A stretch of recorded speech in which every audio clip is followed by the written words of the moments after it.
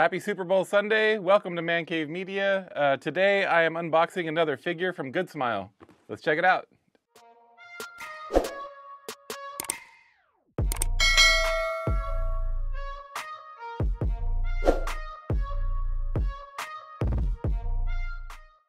Alright, so a while back I purchased a Xenomorph figure from Ggood Smile Company.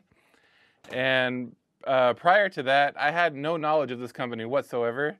And I kind of found them looking for a Comic-Con exclusive because I was preparing for my trip to Comic-Con. And I kind of stumbled upon Ggood Smile.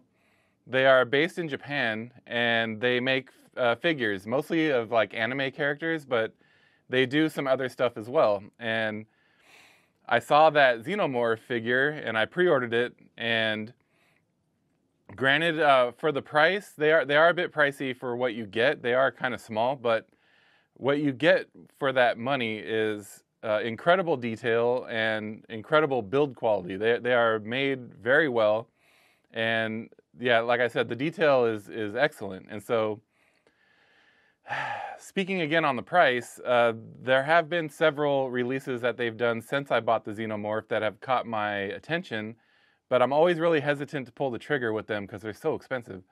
And what I mean by expensive is they're about $60 US for a little figurine, man. It's like they're not that big. It's just the detail is really nice and the build quality is really nice, so that you're getting what you pay for. But still, I'm always very hesitant to pull the trigger when I see something that I like.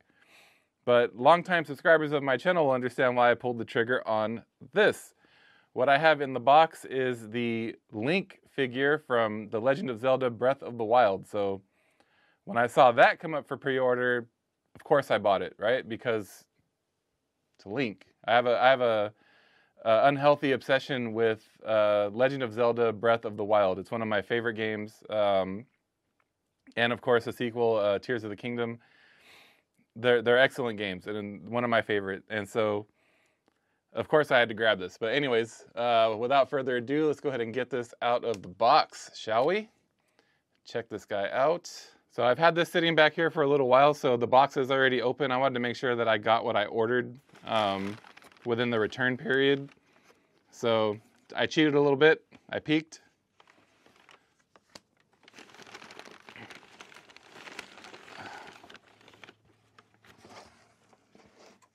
Oh man, look at this thing. So this is the DX edition, which I believe the difference between the regular one and the DX is you get a bunch of weapons with this guy. They also had a Zelda figure that went with Link from Breath of the Wild, but I couldn't justify spending over $100 for two little figures, so I held off and I left it with just Link. Because, like I said, these are kind of pricey. But anyhow, let's go ahead and get this guy out of the box. Check it out.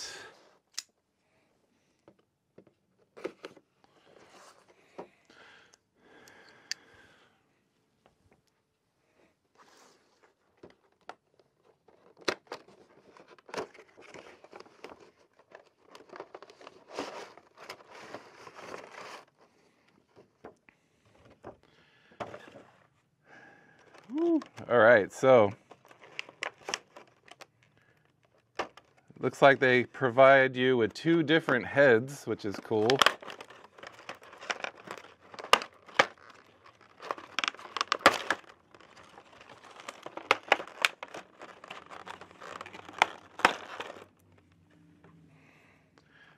All right, so we have Zelda. So we have Link's horse, or a horse from Breath of the Wild. You can have several horses, but oh geez. So the saddle bags come off. It's very customizable.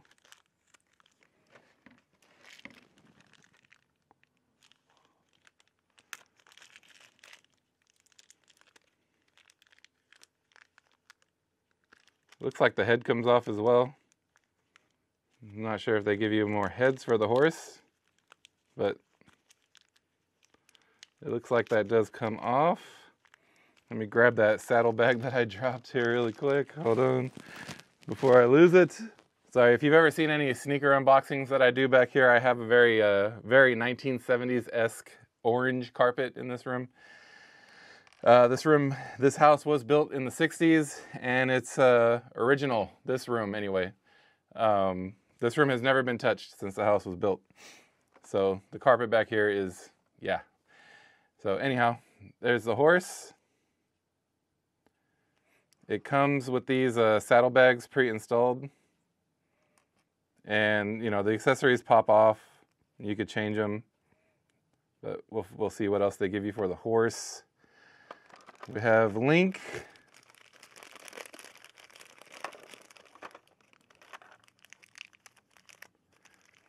They do a really good job, a little bit too good of a job wrapping these guys in plastic. To the point where it gets a little annoying unwrapping them. I remember that from the Xenomorph.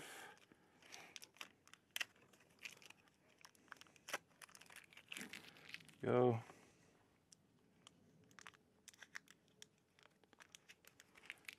All right, there's a good look at Link. He's wearing the champion's tunic. He has his arrow quiver.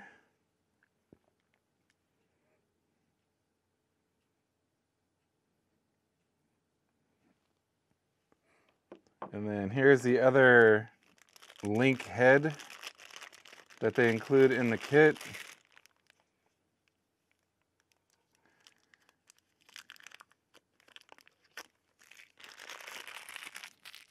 It has the hood over it, and looks like going into battle. You know, he's got an angry face pose.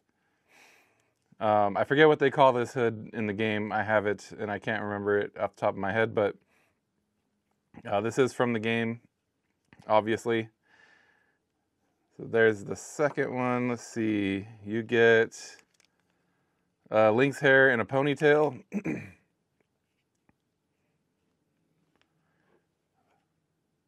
Oh, yeah, so you're supposed to add that. If you have this head on, the one that it comes with, it's got the spot for the ponytail right there. Like so. That's cool.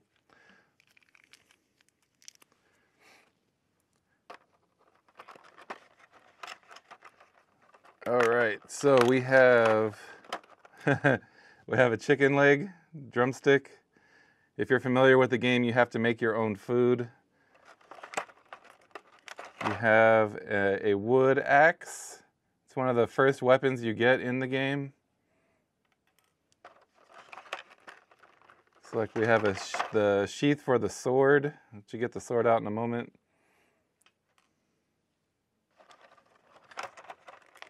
We have a Bonko Club, also one of the first weapons you encounter in the game. This is actually a weapon that you steal from one of the enemies early on. We have the Sheikah Slate. If you're not familiar with the game, this is pretty much your tool for everything in-game for Zelda. And we have, unfortunately, not the Master Sword. This is a Traveler's Sword from the game. The blade kind of looks Master Sword-ish, but it's not. And let's see, does it actually fit in the... It does not. Okay. We have a Traveler's Shield. Again, one of the first shields you get in the game.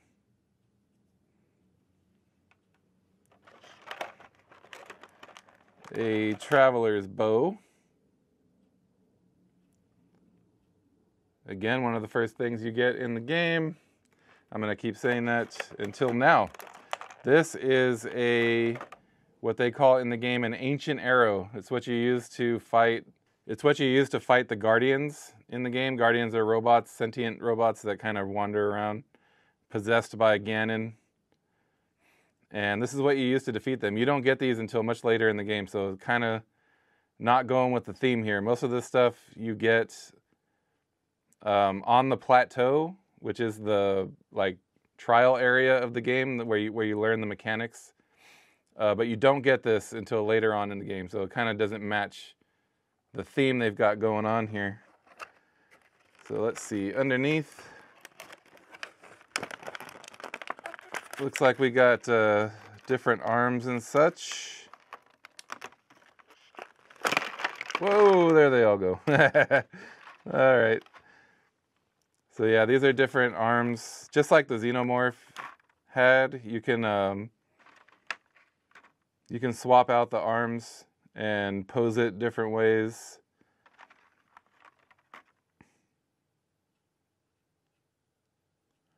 That's actually a leg. I think you can pose this where he's riding the horse.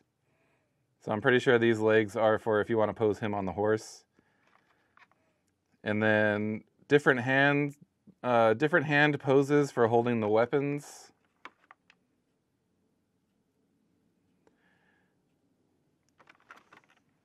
And then last but not least, this is just a platform where you can pose them on here and kind of hold them up. And again, I got one of these with the Xenomorph. So pretty cool. You got a nice scene from Breath of the Wild on the packaging. If you wanted to pose him in front of this with like a little background, you could totally do it. I don't really have the shelf space to do that, so I'm not going to do that, but pretty nice. Also in the box, it has a sheet here that kind of identifies everything that you get with the kit. And it shows you how to pose him in different ways. Yeah, there's the legs for posing him on the horse, which is what I'm going to do right now. So let's go ahead and play around with this a little bit. I'm gonna get all the rest of this stuff out of the way. It's kind of crowding my desk. It's cramping my style. All right, so first things first, I'm probably going to take off Nice Link's head here. Don't worry, no links were harmed in this video. Pop off, because I want Mean Link. Oh, the whole thing's supposed to come off. Why didn't the whole thing come off? There we go.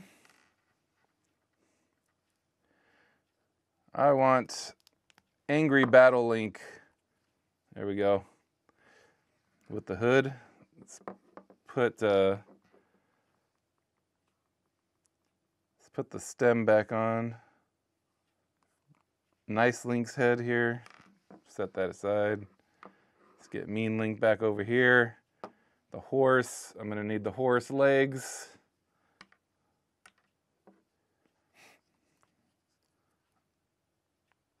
Come on, off you go. You know what? Let's look at the instructions here, because it actually tells you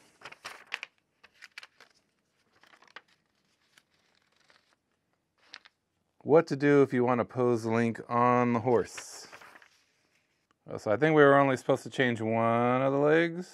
They're pretty vague about that, actually. Let's get the stand open and get the horse on the stand.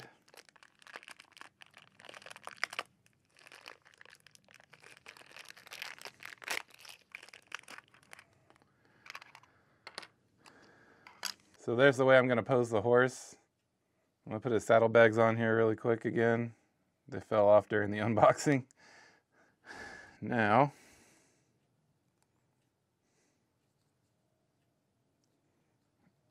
let's see here. So if you take the button of the shield out,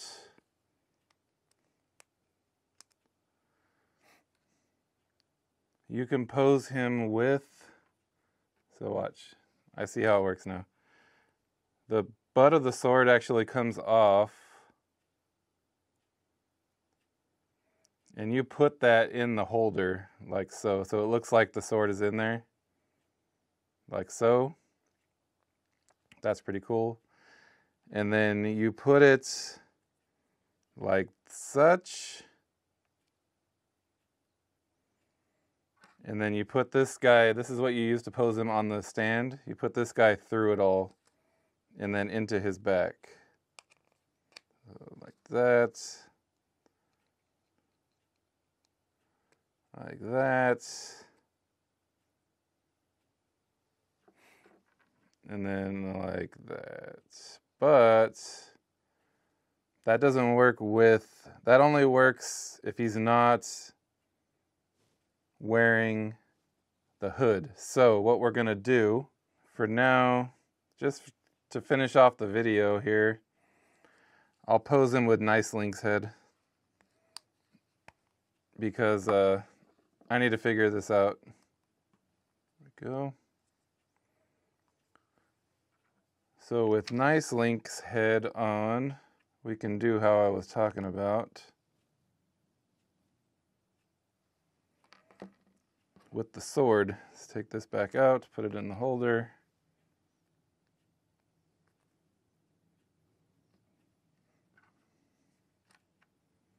So sword, shield, they go like so. Shield, sword, link,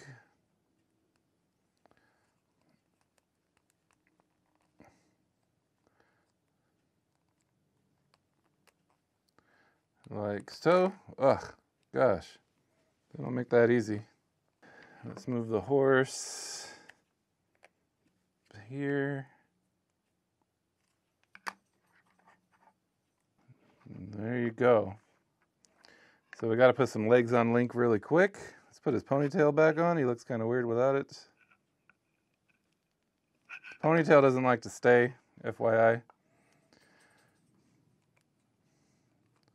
Let's put the horse riding legs back on him. Popped off. Man, the ponytail does not stay. Neither does the horse riding legs. You got no legs, Link. All right, he's on there. It looks kind of awkward, but there he is.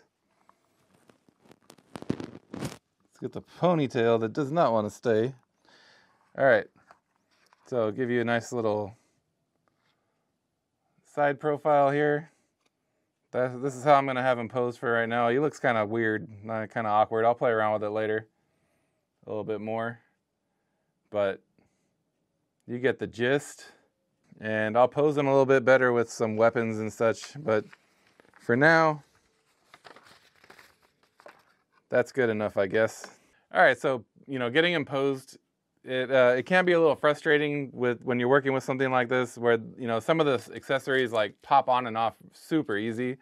It gets a little bit annoying sometimes, but overall, it is really cool. I like the detail, of course. Like I said, that's really what you're paying for with a package like this, is the detail and the overall quality.